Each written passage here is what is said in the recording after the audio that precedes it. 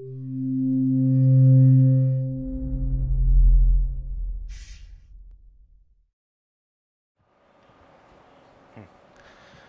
everyone. My name is Randy Fradin, and I work for BlackRock. I'm very excited to be here, closing out Cassandra Summit 2015. I'm thrilled to see that some people had enough stamina to sit through one more session before hitting the road. So thank you for that. I'm going to spend a few minutes giving some background on myself and BlackRock and a little bit of our history with Cassandra. And then the main topic of the presentation is going to be multi-tenancy in Cassandra and how we approach it at BlackRock. A bit of background about myself. I'm a developer in BlackRock's Aladdin core systems team. I'll explain what Aladdin means in a couple slides, but basically my team builds scalable storage, compute, and messaging systems for a variety of applications at BlackRock. I joined the firm in 2009, and I've been using Cassandra since 2011. For those of you who aren't familiar with BlackRock, we're the world's largest investment manager. We manage over $4.7 trillion in investments. We're the world's largest issuer of exchange-traded funds with our iShares platform. So hopefully a few of you own some iShares or some BlackRock mutual funds. If your money is just sitting under a mattress, you should come talk to me after this presentation. We also have an advisory business that works with governments and central banks around the world. And on top of all that, we're a technology provider. The technology that we provide is called Aladdin, and it's BlackRock's enterprise investment system. It covers all asset classes and all parts of the investment management process, everything from trade and order management to risk management and portfolio administration, accounting, oversight, so all parts of the process. It's used by BlackRock, and we also sell it as a service to over 50 other large financial institutions around the world. In aggregate, it's used to manage over $15 trillion in investments. Our software business alone earned us nearly $500 million in revenue last year, so it's certainly no small part of what we do. BlackRock started looking at using Cassandra in Aladdin back in 2010 when Cassandra was on version 0.6. For those of you who weren't using it back then, it was sort of a bumpy ride. Luckily, we stuck with it anyway and got our first production application using Cassandra in 2011 on version 0.8. By now, it's used abundantly across all sorts of parts of Aladdin.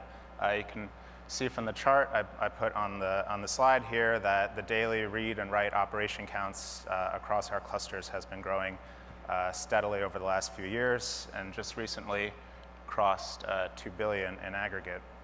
We use it for all kinds of things.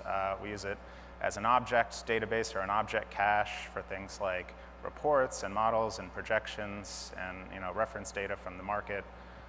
We use it as a time series database a lot. Obviously, Cassandra is very good at that for event logs and workflow updates, and it's the backing store for our durable message bus.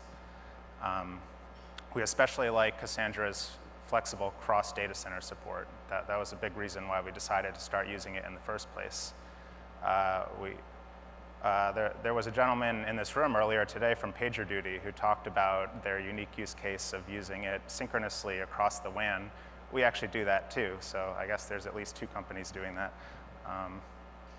But I'm not here today to talk about specific applications that we have on Cassandra. Instead, the topic of this presentation is how we approach multi-tenancy. First, I'm going to go over in an abstract sense, what do I mean by multi-tenancy and what requirements do we have of a multi-tenant storage system. And then I'll go over the different options for doing multi-tenancy in Cassandra. And then finally, I'll talk about our requirements in Aladdin and what choices we made and why we made them.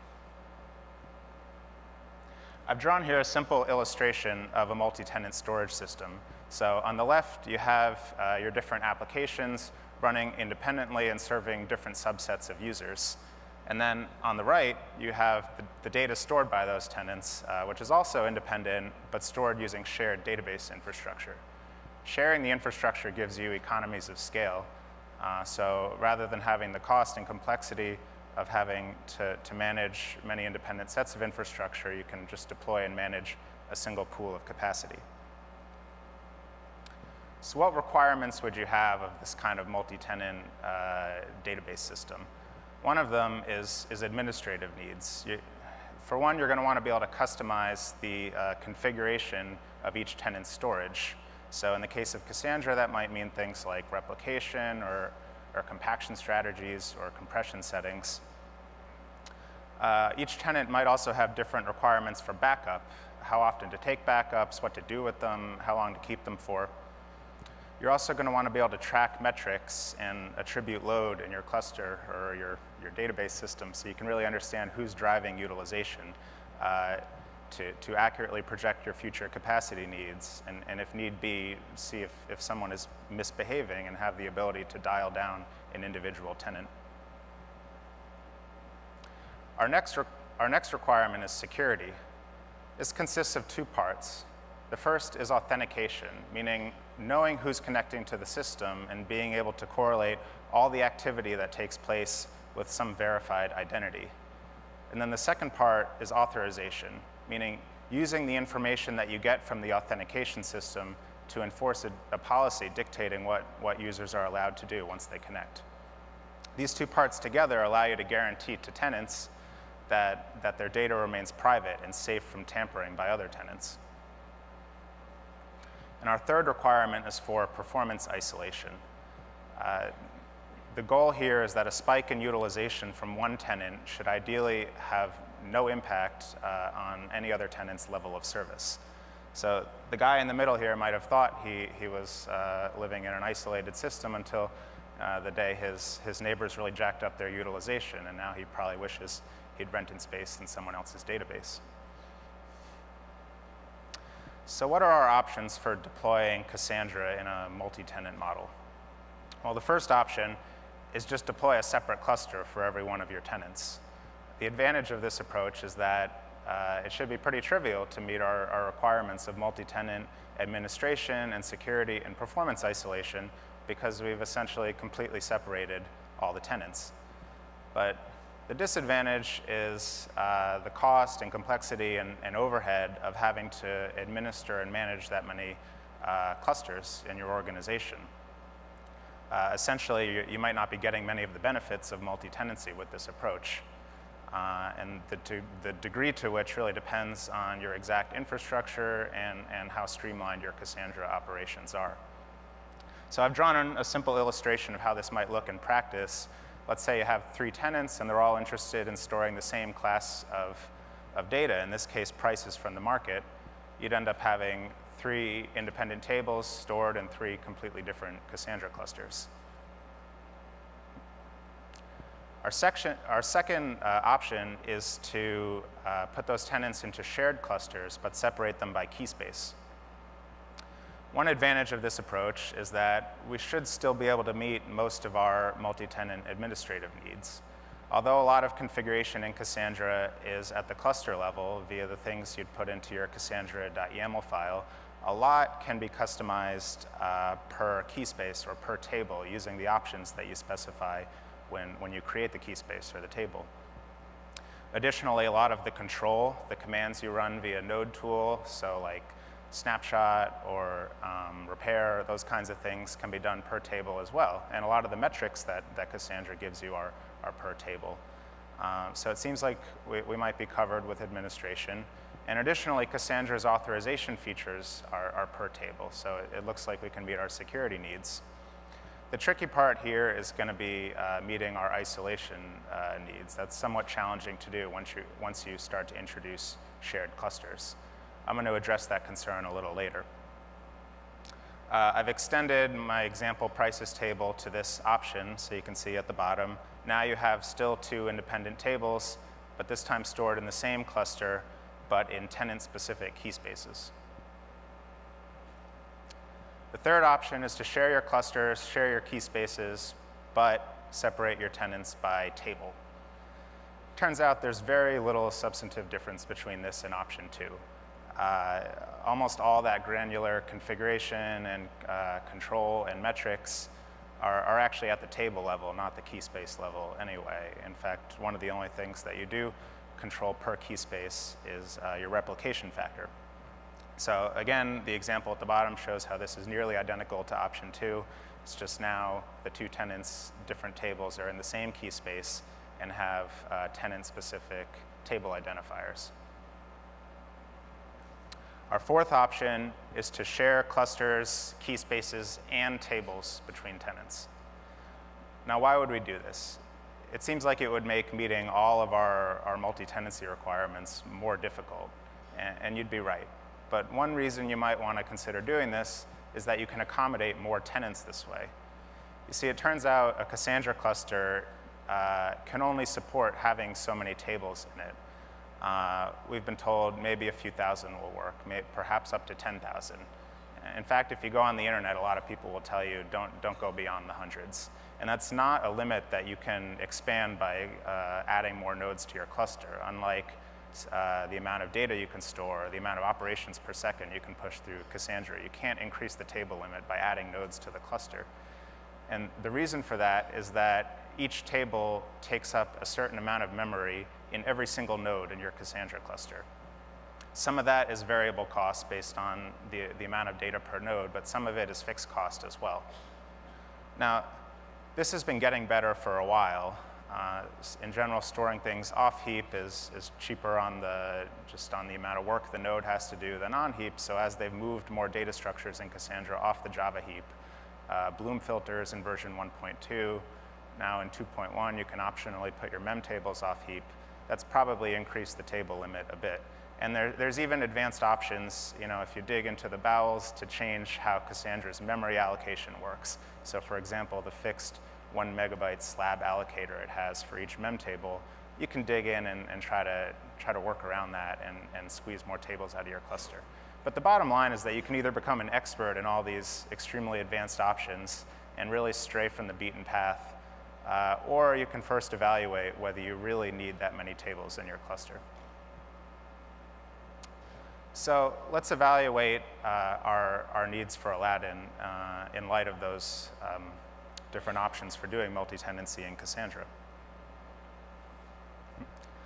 The first question to ask is, who are our tenants?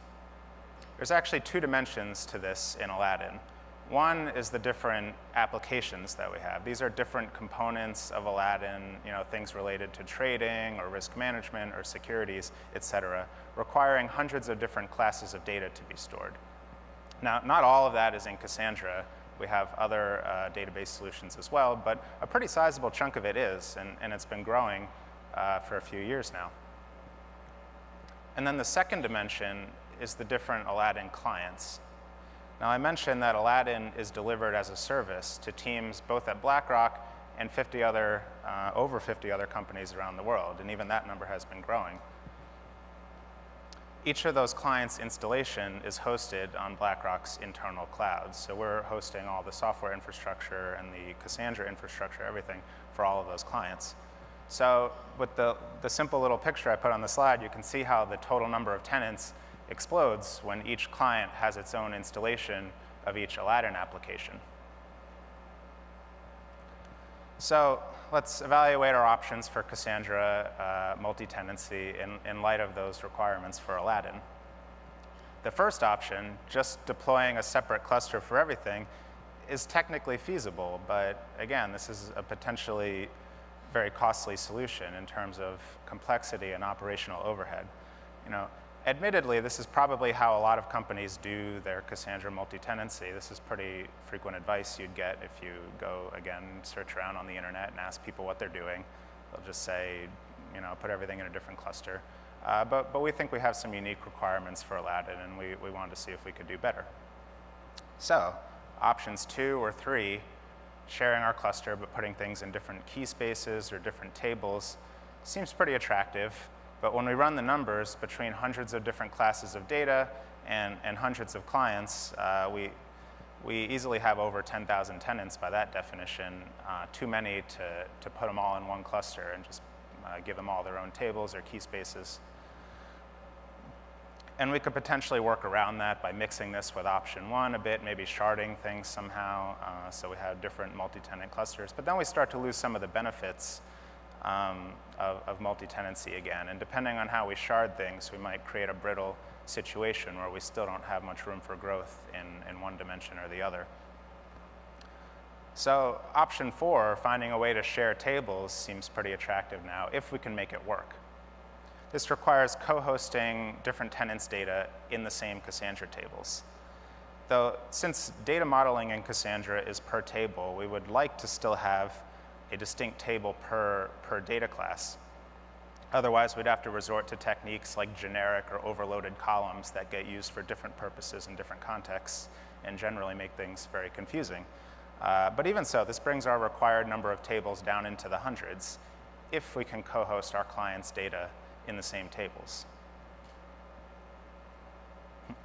So let's see how this would look from a data modeling perspective. At the top of the slide here, I've copied again this prices table example as if we had chosen option 3. We were going to give every client its own prices table. So you see the client name, client X, is part of the table identifier, and presumably there's 100 some odd more tables just like this in the same cluster, but with different table names. Contrast that with the bottom of the slide where I put the shared table approach.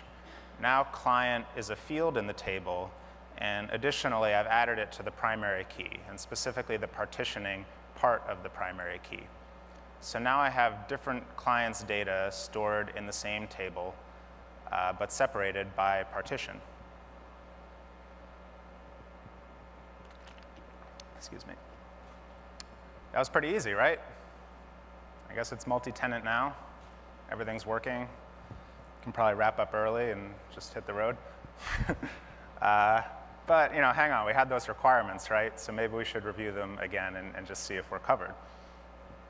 The first one was administrative needs. So I mentioned that a lot of the administrative stuff you'd want to do in Cassandra you can do at the table level, but now we've put different tenants into the same table. So this approach really only works if you're okay with giving some of that per tenant control up. Which for us, we're grouping things by application, and it turns out most of the configuration and control we want to do is at the application level anyway. Now, that's not all administration. We would like to still be able to track metrics and attribute utilization at the per tenant level, and I'm going to address how we did that in a few slides. But first, I'd really like to talk about our second requirement, which was security. Now, we had a requirement that one client's data should be inaccessible from another client's applications. Just because of the way we've architected Aladdin, that's the requirement that we've made for ourselves. So let's see what Cassandra is able to do out of the box with security and see if it covers our use case. I've mentioned that there's two parts to security, authentication and authorization. And it turns out that Cassandra has a plug-in system for both of these things. The I authenticator and the I authorizer are the names of the interfaces you can implement to do authentication and authorization. And these have been supported since early on, since Cassandra 0.7. But they really got a major overhaul in version 1.2. And by now they've been overhauled to maturity. Security as a first-class citizen in Cassandra. And Cassandra ships with out-of-the-box implementations of these plugins, so you don't have to write your own. And those implementations will store your users and permissions in Cassandra itself, and there's CQL syntax to manage your users and grant or revoke permissions. So it seems like Cassandra has awesome security support, but is it what we need in this case? Well, for authentication, it turns out it is. We didn't care so much about the built-in implementation, but we wrote our own I authenticator that plugs in very nicely to the existing Aladdin authentication systems. So we're able to know at all times who's connecting to our clusters and verify those identities. On the authorization side, not so much. You see, on each request, Cassandra will tell your I authorizer who made the request and which table they asked for.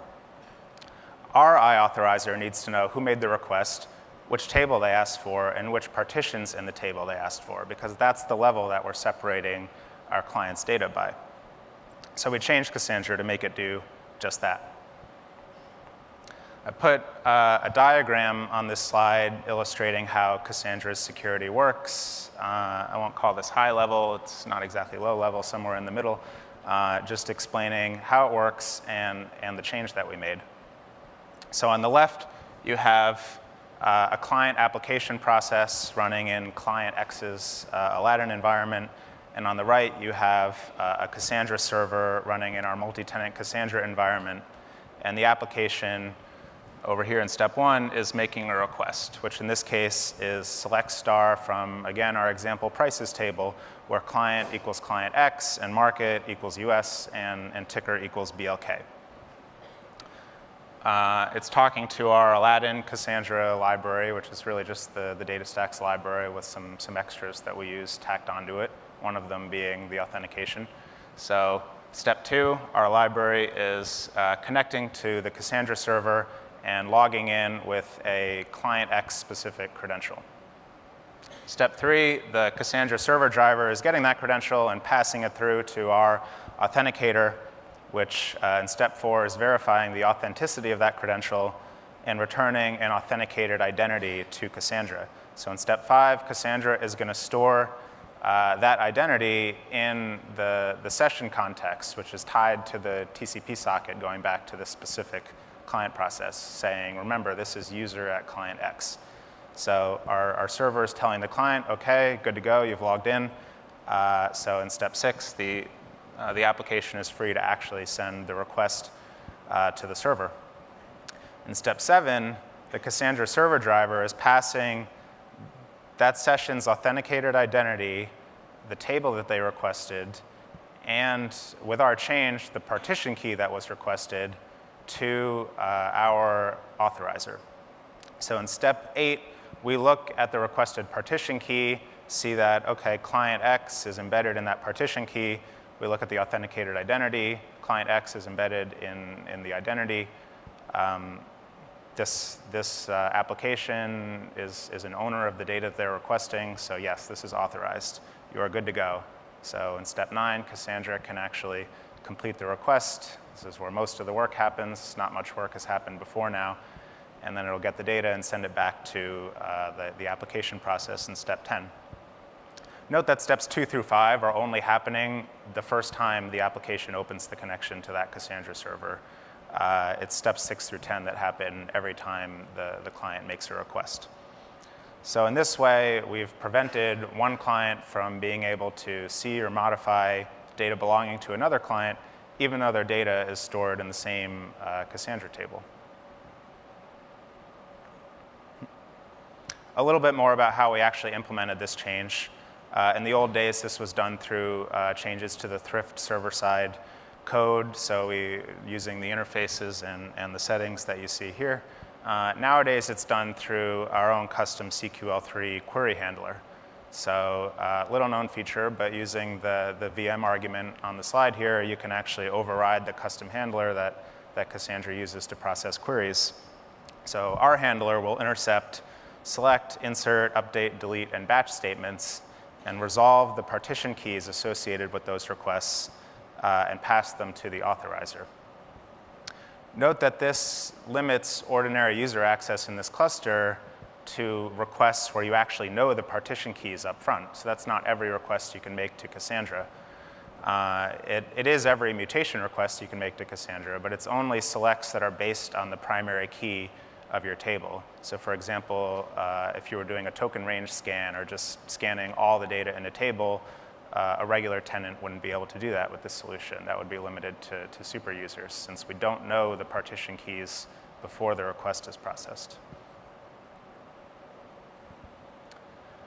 Our last requirement was for performance isolation. Remember, this means that a spike in utilization from one tenant should not have any impact on other tenants' level of service. Turns out this is actually pretty challenging to do in a Cassandra cluster. It's definitely possible for a misbehaving client application to monopolize resources in your cluster. And frankly, Cassandra has pretty limited tools to prevent this from happening. So let's look at how we try to mitigate this despite that. The first thing that we do is keep our tenants accountable. This means understanding at all times in real time who's driving utilization in the system so that we can identify if someone is misbehaving and if need be, try to dial it down or in emergency, shut something off until the situation can be remedied. So we use two sources of information to do this.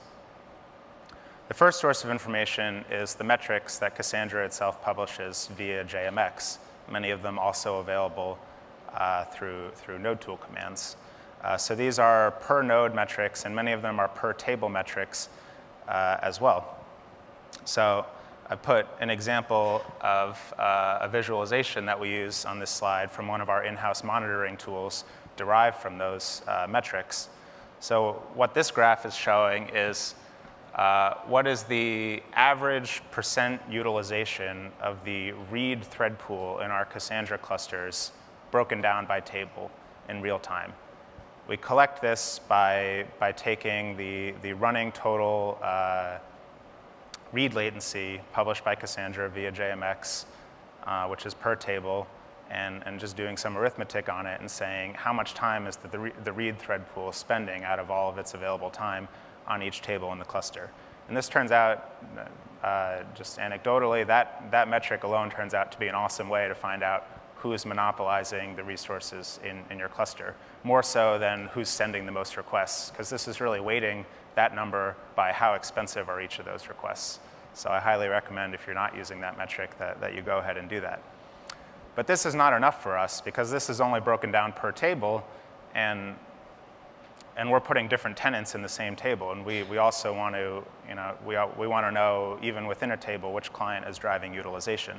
So our second source of metrics is instrumentation that we put into the client side to also publish in real time at the per client process level finer grain metrics like end-to-end latency, that's true end-to-end latency, not just the coordinator metric that Cassandra gives you, number of timeouts, the actual number of bytes that are being written to Cassandra or read from Cassandra. So that really gives us down all the way to the finest grain level, what's driving utilization in our clusters. The other thing to do, it seems kind of obvious, but stay ahead of your capacity needs. Make sure that you have plenty of buffer to absorb bursts in utilization. Estimate up front what you need, but also be sure that you're looking on a frequent and regular basis what's actually, what the actual growth in utilization is and how close you think you're getting. Also, if you do observe any performance anomalies in your cluster, be sure to track down the cause of those anomalies, even if they're not big problems yet. In my experience, a small anomaly this week in like 2 weeks becomes a disaster, so don't let that pass without looking into it. These techniques have served us pretty well, but I think Cassandra still has some room for improvement in this space.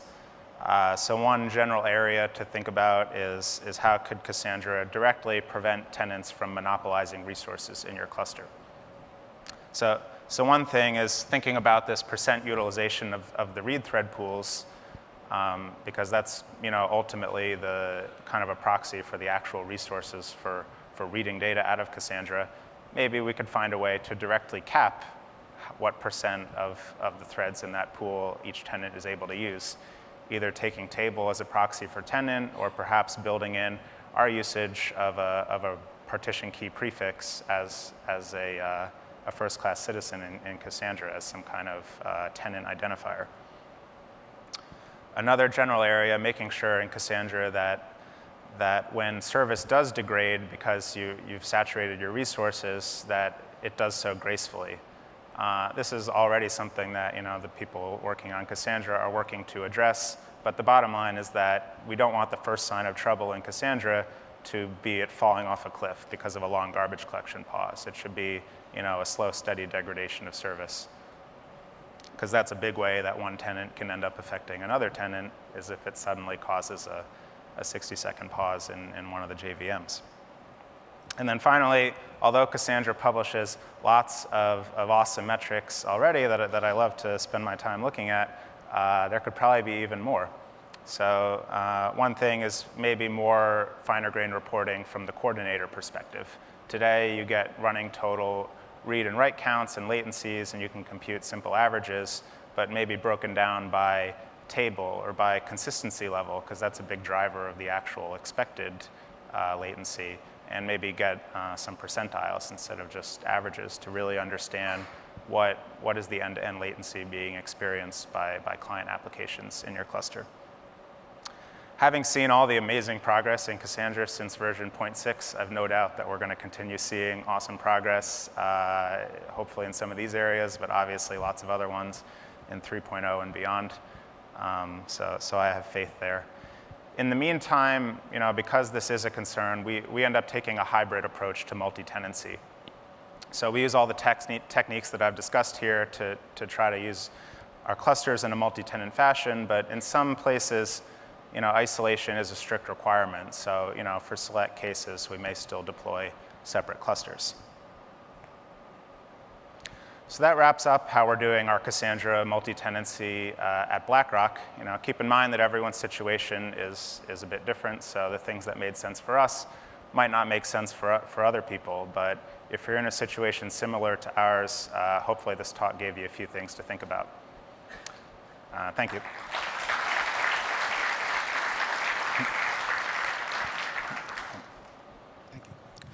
You mentioned in your requirements that isolation of tenants from a performance perspective. You were talking about monitoring them. When you find a tenant that's doing something odd, is your only tool to increase all the tenants' capability? Can you move the tenant?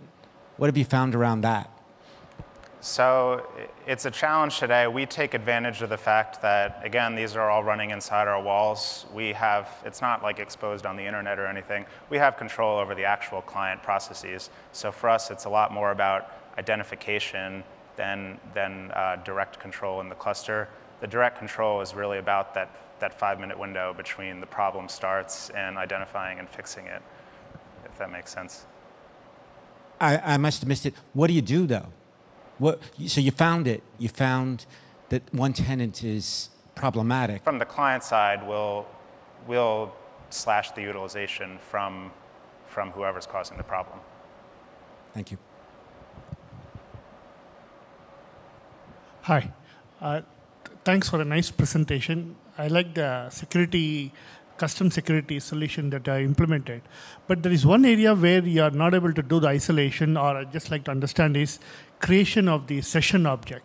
When you're going from your client libraries, just now I attended the Apple lecture, they said the creation of connection and the session object is very expensive. So what do you do in your case? Do you share those session objects, connection and session objects per partition, per client, or how do you do? We do. So each actual process that's running would just be for one client. So maybe I drew the picture too simply, but that top part, we're not doing that before every time we do the bottom part. That'll happen once. I just wanted to illustrate it. And then, yeah, we'll save the session object But you're not sharing among the clients, right? It's being shared. So you want to share it within the context of a JVM. Yeah. Okay. Yeah. So yeah, we are. Oh, you do that. But each JVM would just be running on behalf of one of our client applications. Right. Yeah. So second level of partitioning is Cassandra does a lot of background compactions, hints, and all the stuff. Those things you cannot isolate among the clients, right?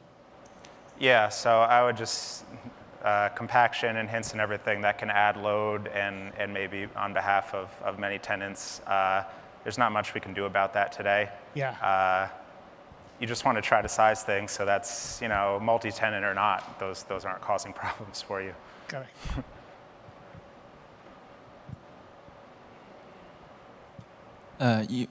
In the first part of the talk, you mentioned the backup, but given that the multi-tenants may share the same table, how do you do the backup and restore? So we'll back up by snapshotting or turning on incremental backups, and then we have an in-house solution that'll scan those snapshot files and create like a consistent backup file. At the time that we're doing that, we separate it out by client. So although each SS table itself will have multiple clients' data in it, the backup files themselves will be at the tenant level, and that's why we use like an in-house way of doing that. So we can separate it like that. Yeah. Thank you.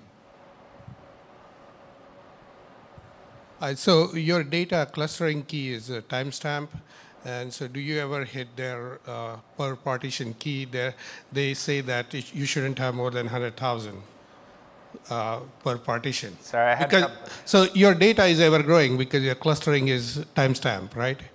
For a partition, your primary key. Yeah. So in the example, right. Yeah, the partition. Right. So do you hit the limit that DataStax says that per partition you shouldn't have more than 100,000, like a wide row, basically? Yeah, that was an example. Don't store prices like that because you're gonna blow out your partition limit. So you have something else in your primary key to avoid yeah, that? so you might want to put date, or depending on how frequently you're getting price updates from the market, add an additional time component to the partition key. Okay. Yeah, that was just an example.